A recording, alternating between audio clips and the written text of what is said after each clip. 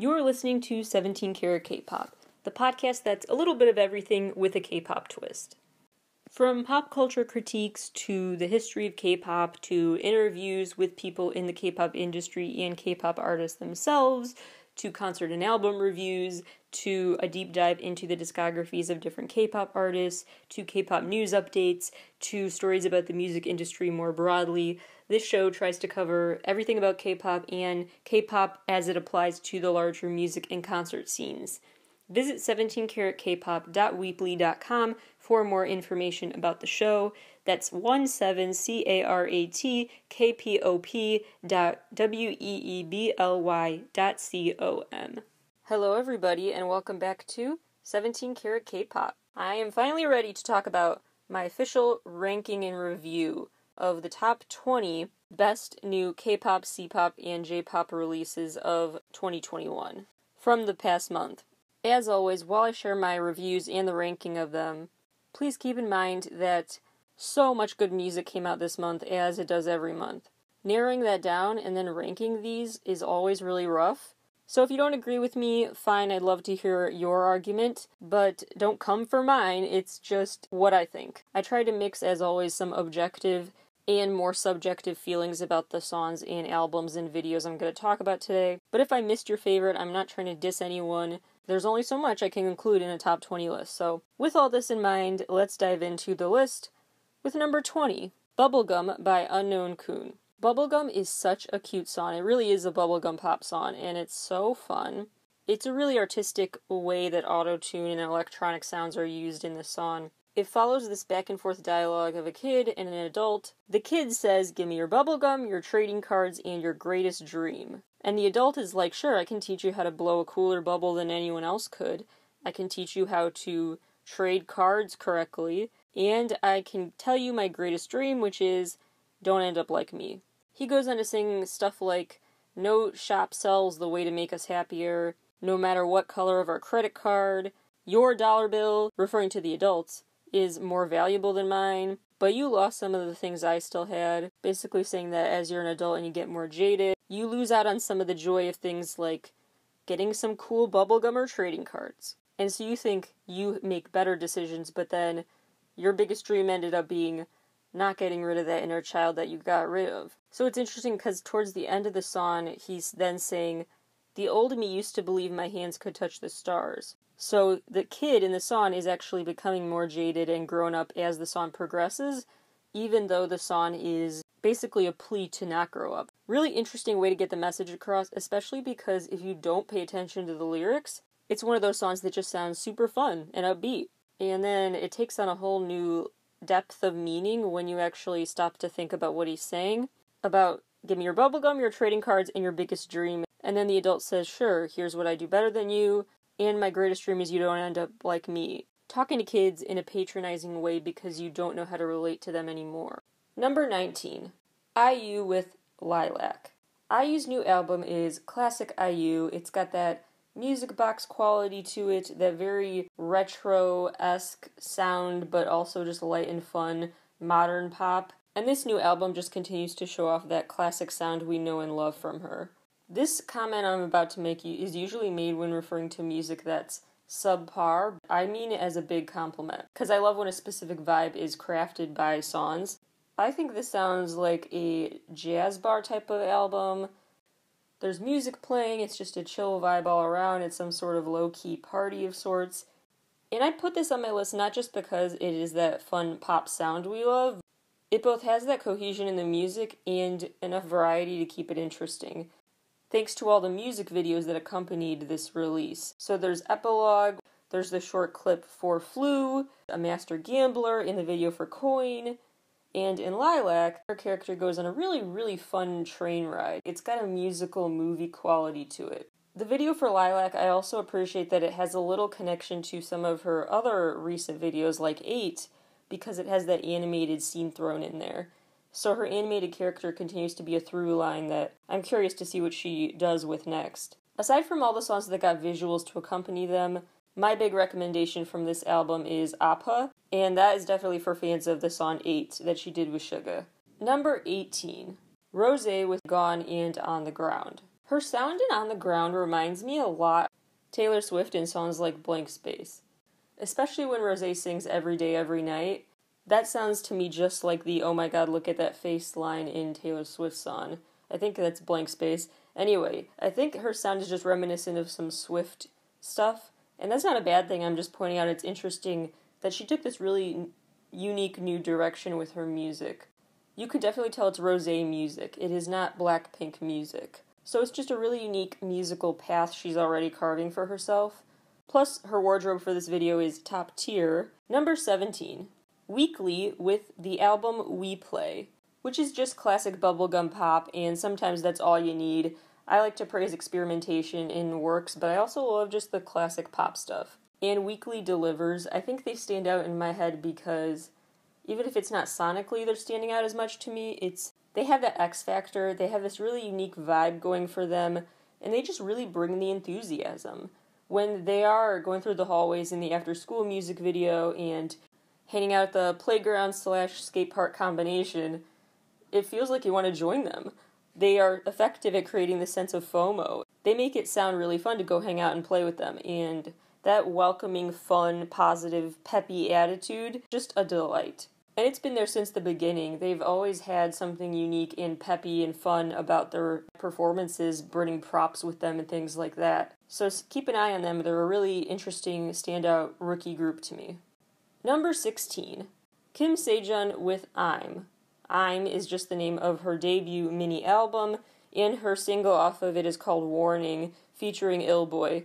She really just has, again, kind of like Weekly here, a very fun, lovable personality that just comes out very strong in her videos. It's a really cool aesthetic video with a pastel house. She's living in the clouds in this beautiful house. Long story short, she basically learns to stop and enjoy your life and count your blessings and leave things up to chance. Don't spend too much time worrying about the future. That warning sign is often a false alarm in your head. So it's just a fun and positive message mixed with a really fun and aesthetic video. This album literally sounds light and fun, and so it's kind of like the epitome of a breath of fresh air. Number 15. Super Junior with The Renaissance.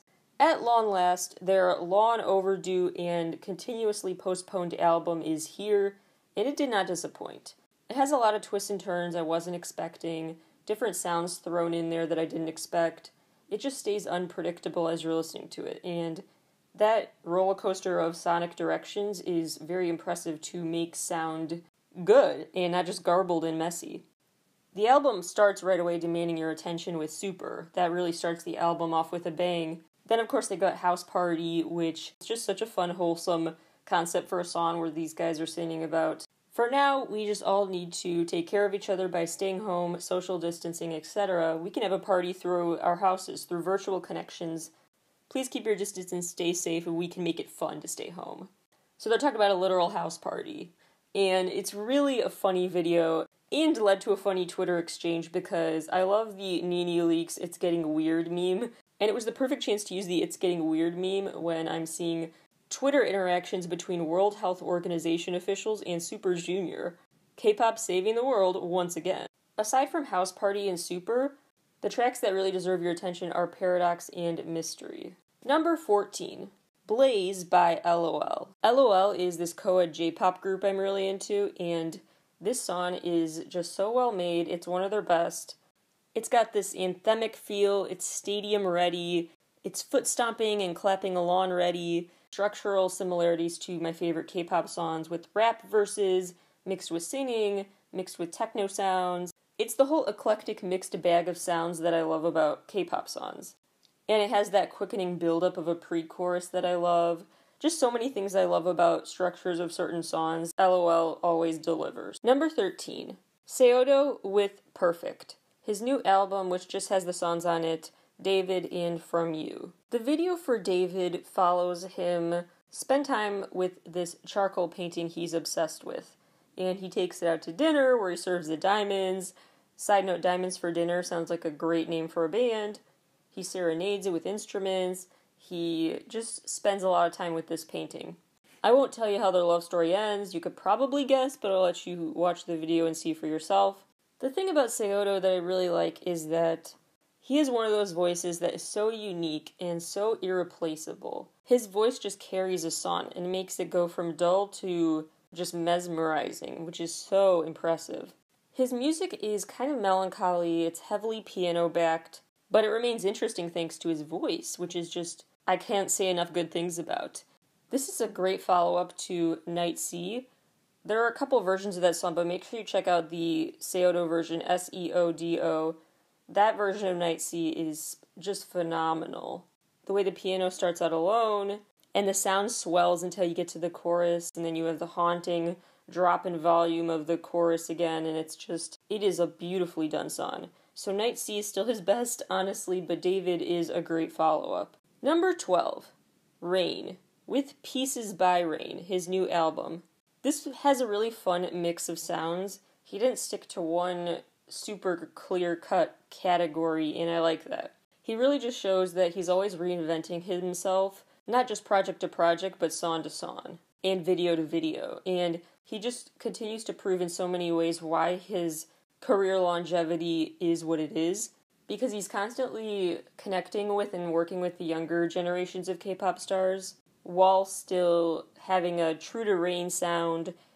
It's a really interesting and organic career evolution he's had. This new EP includes Magnetic featuring Jackson Wang, which features a music video where they basically roam around a museum where everyone else is frozen in time, Goals. Then there's Why Don't We, his collab with Chunha. It has an interesting harp sound in the beginning that reminds me of Psycho by Red Velvet, and then it just really suddenly picks up the pace and goes off in the choruses. On the song Come Over, he is joined by 3 members of the rookie group Cypher, which he helped create. And I love that for them, having their idol collab with them and boost them up that much and give them that much promo. Lastly, I recommend the track Aurora, because I didn't even recognize Rain's vocals on it. And not that I don't like Rain's vocals, but it goes to show how much he does have that range, and he contains multitudes as a musician. Aurora really puts that on full display, because I assumed I was listening to someone else's ballads, like Yoon Jong-shin or something, some sort of power ballad, emotional track from someone like a Yoon Jong-shin. So then to realize it was Rain was like, oh my gosh, he always keeps us guessing. He has such an unpredictable quality to his work, which is great. Number 11, Pentagon, with their new album, Love or Take, especially for its title track, Do or Not, which is a really fun twist on the he loves me not theme. Kind of like the Desperation in the song Daisy. They take that loves me not flower now, and they say, hey, we're sick and tired of this. Just tell me if you want to hang out or not. Do or not. Yes or no. I'm done with this loves me not game. They are fed up. But they are fed up in classic Pentagon style, where they're still just so optimistic and goofy and playful about it. So they've got these fun pink suits, and they're dancing and hanging out in the school gym. At the beginning of the video, they've got this cool intro where they're just watching themselves on TV, singing as a retro a cappella group of sorts. Their music continues to be packed with whistles and other fun sound effects. It's interesting because it is classic Pentagon again, but to me it seems now very reminiscent of N.Flying sound, leaning into that guitar-rooted sound, and that's not a bad thing. It's cool to watch them explore musically, as always. Pentagon being so hands-on in their work really allows them to stay innovative in that way. Number 10, Woods with the Set album, as well as the single Feel Like, which is the best song. Although I love that he collabed with Moon on Touché, because Moon deserves a lot more. She has a beautiful voice, and I want to see more from her in the future. Woods really has found his strong suit musically, I think. He's played around with some lighter concepts, but I think his strong suit is the song Trigger from his last comeback. That, I think, was a moment for him. Even though it was just a B-side, to me, that was a song that made me think, stick in this musical direction, this is where you thrive. And I think he took that advice, because it feels like Trigger walked so Feel Like could run. This song is just, it takes that casually snarky character acting of sorts in his singing voice and videos, and just turns it into a new direction. It's got this really great bass line that is not too busy or too dull. It's just a really well done song, and it taps into that unique persona he has as a soloist that I'm excited to see him really embrace. Number 9, Fakey with 99. This is a song from a J-pop group that I really like. It has kind of a doo-wop-y feel. It's kind of retro and fun, and it's got a lot of trumpets, and it's just very lively. But it also has this extra little sass in it that I love, when they say things like, "I'm not a psycho, I just love Inception," and they have these parts of the song that are bleeped out, just jokingly, like they don't say certain words in the song. It's just a very funny, sassy, playful song. It's kind of Little Glee Monster meets Wiki Mickey. Retro flair J-pop meets that classic fun K-pop sound of like Picky Picky era Wiki Mickey. And it's got these great dance breaks, where they say you're the one to make it 100, that's why the song's called 99. You're the one that can make it 100. Number 8. BDC with The Intersection Discovery. They have a really fun, hopeful, adventurous sound to their music, and I really love a series. I love K-pop music video world building, and that is what BDC has been working on, because they had Shoot the Moon, and now they have Moonrider, and the same storyline is continuing, and this video ends in another to-be-continued place. The boys are still plotting how they're going to take care of this moon. It's a long story, but it's fun to theorize over, and they just have a lot in store, and I can sense that a lot is on the way from them, and I'm ready for the ride. It's also got great lyrics about, along the lines of, if I can't get to you during the day, I'll get to you at night. Like, we'll come together at night and hang out then. We will find a way to do this. Shooting for the moon, even if you miss landing among the stars, is kind of their thing. Number 7, Purple Kiss with Ponzonia. And the album it comes from, Into Violet. Purple Kiss is the new girl group from RBW Entertainment, Mamamoo's agency. And they have a really unique vibe, not just from Mamamoo, but from other girl groups. They're taking that goth-adjacent K-pop image that some girl groups like Dreamcatcher and Pink Fantasy, but they're doing it completely in their own way, which is really interesting. They still have that evil spells concept, they have the scenes with devil horn imagery and things like that, but it's all telling a story in a way that stands out from another Dreamcatcher. It's not derivative. They also have a unique sound. Ponzonia is a great title track to pick. It's got these violins and this haunting vocal where they keep saying Purple Kiss, and they're talking about leaving their mark on you. It's a bit of a vampirous type of situation, it sounds like. So they're just making this sound very cinematic, and you are just gripped when you listen to it to know what happens next. You also always know it's about to go down when, in a K-pop video, someone literally plants their flag on the setting. ATEEZ does that, Everglow has done that, now Purple Kiss has done that, and when they plant the flag, things are getting real in the story. So lots in store that I'm excited for in the future. It's a very intricate visually video, lots going on, and color scheme-wise, and symbol-wise, prop-wise, lots to look at. But the big takeaway that I would give skeptical listeners who aren't sure if they want to check out this group would be that the intro, Crown, sounds a lot like a Billie Eilish song. And that's a good thing. It's really interesting, though. It sounds so much like a Billie Eilish song. And then they enter this new vibe that's not Billie Eilish-esque with Ponzonia. It's a really interesting mix of songs on that EP. Number 6, Mireille with Killa, the name of their album and the single off of it. Man, this album packs a punch. It is so fast-paced. It is so hyper in the best way. It has some song credits from Andy Love, who we just interviewed on the show, so full disclosure. But aside from that, I do want to put it on this list anyway because it really is a well-done album. It's such a fun burst of energy in every second. It's a very impactful debut release from them. The video for Killa is very sci-fi. It's really interesting. It's got this whole robot concept. There are robots everywhere. Robots on the escalators. Robots they dine with. Robots that they try to get away from and wash the robot off of them after hanging out, but it doesn't work. It seeps into them. Long story short, there's a robot invasion they're getting to face. The video plays a lot with the concept of what's virtual reality versus reality, with the fact that, for example, it starts out with the ocean scene, and then the camera pans out and you realize it was just a green screen picture of an ocean. And you see something not just from a different angle, but from a totally different reality, or a way of seeing a totally different world. Not just a different way of seeing the world, a way of seeing a different world. You'll know what I mean if you watch the video. Number 5. DPR Ian with Mood Swings in This Order, and the singles off of it, including So Beautiful, Nerves, and Scaredy Cat. DPR Ian has a really interesting voice. It reminds me a lot of Harry Hudson, or some other more indie-sounding artist.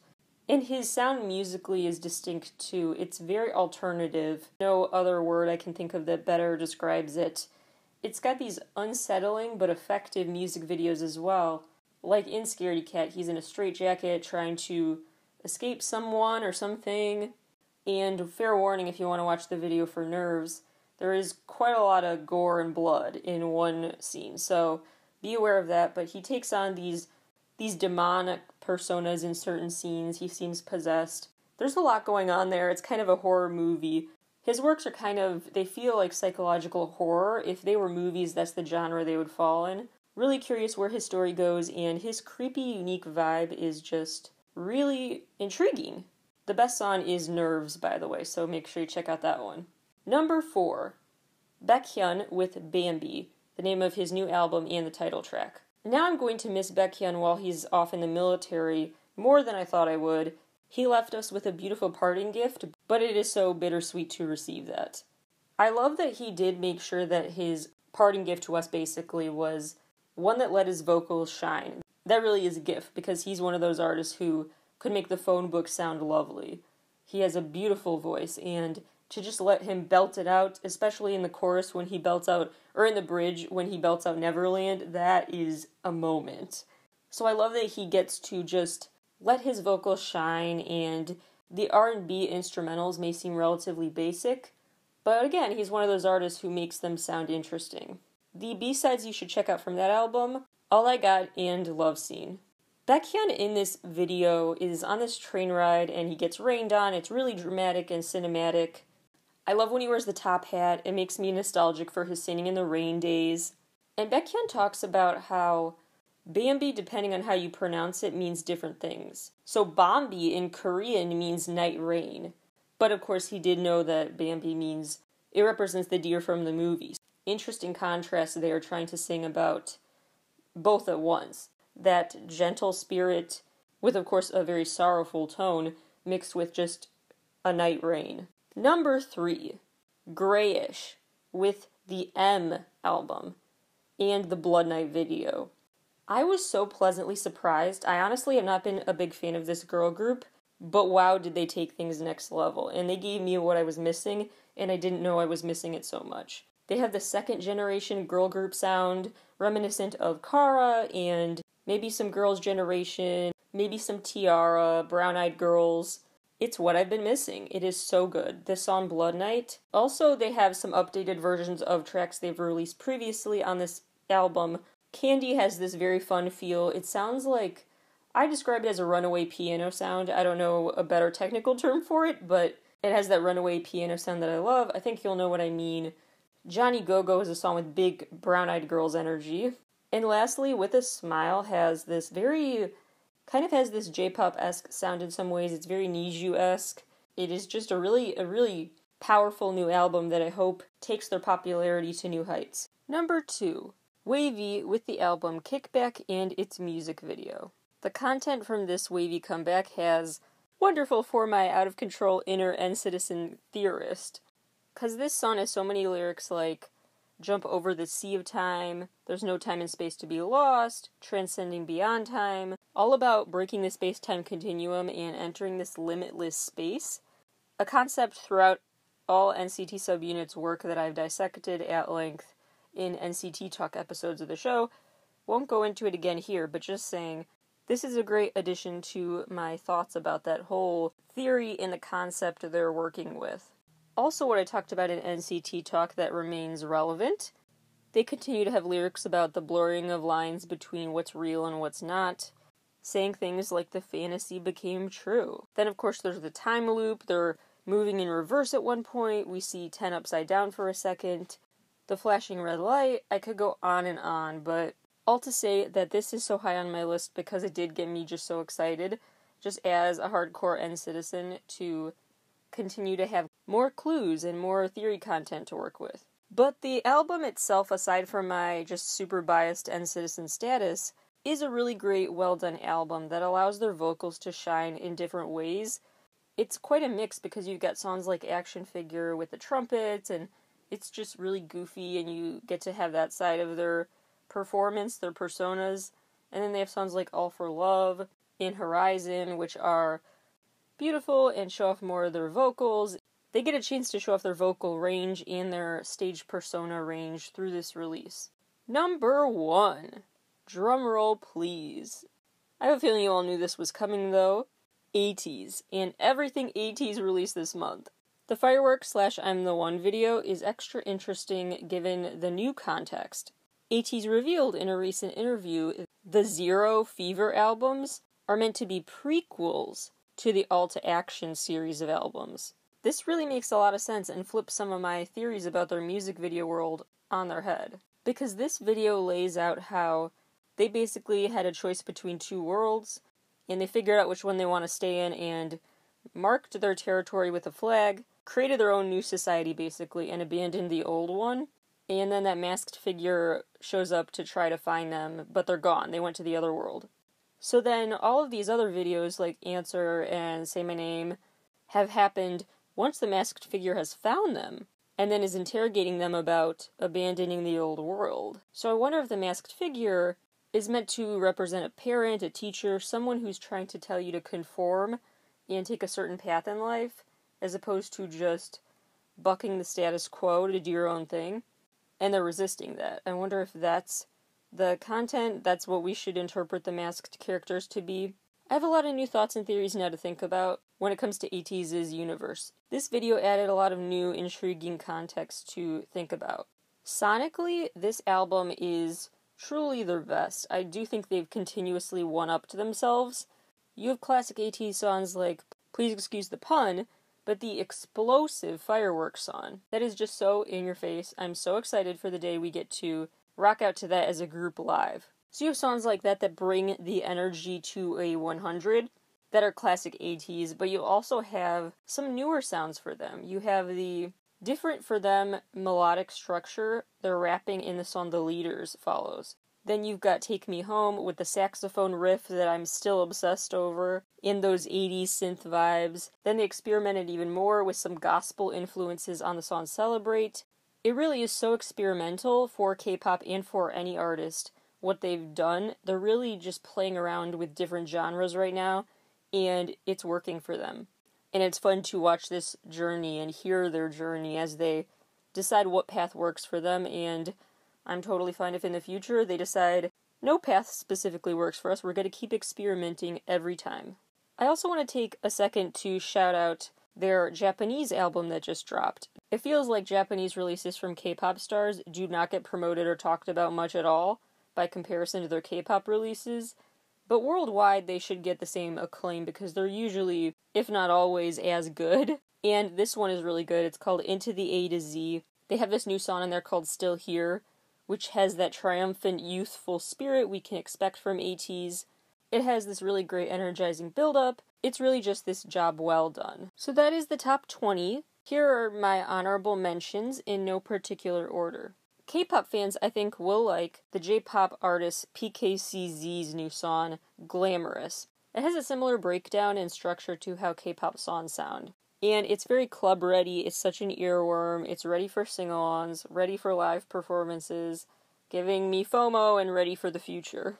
Dreamcatcher just released a new Japanese album called Eclipse that is classic Dreamcatcher sound, and I love it. Yoon from Winner has his first full-length album out now. It's called Page, and it has this old-school rock sound, kind of like Yoon Janshin, who I was thinking of when I was thinking about how Yoon from Winner was actually performing Instinctively by Yoon Janshin on Winner's tour, and I loved that live, and I thought this is the perfect sound for him.